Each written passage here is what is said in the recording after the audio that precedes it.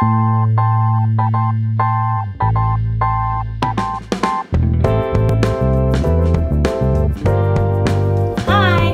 back to another episode of Easy Peasy Labeling with me, Melissa. Today, we're updating our label editor software. I have an older version of the software and I need to update it to the newest version. So I'm going to show you how to do that.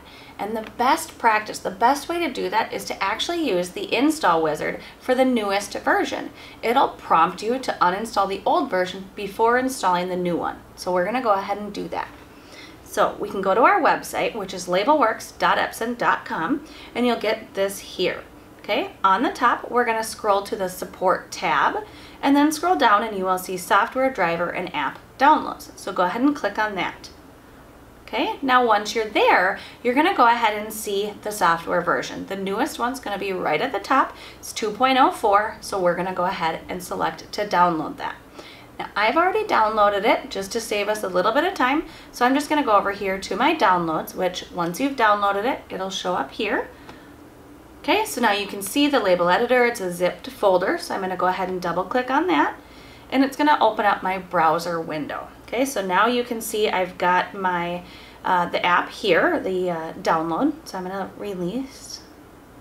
to launch that.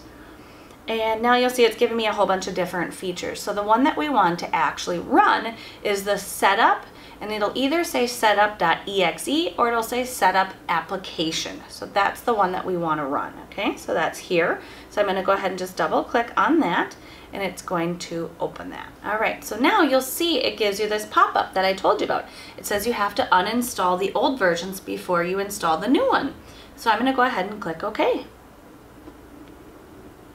Okay, so now it's going to start that uninstall process right away. So you can see it's already well on its way to doing that.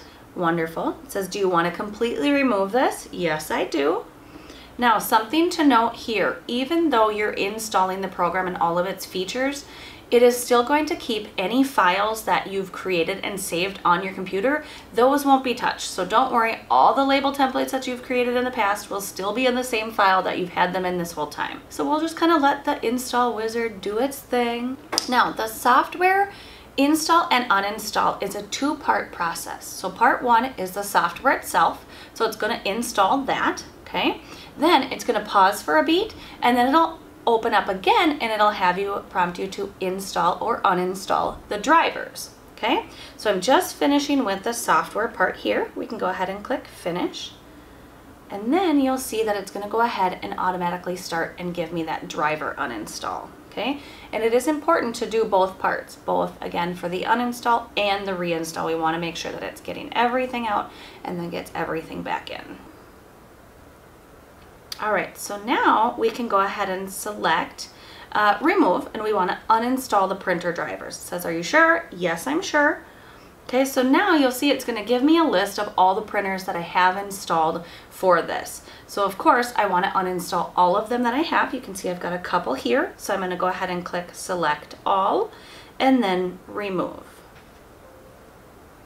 Perfect. Okay, so now after it's done removing all that, it says uninstall complete, and it's going to prompt you to restart your computer system. Now this is an important step.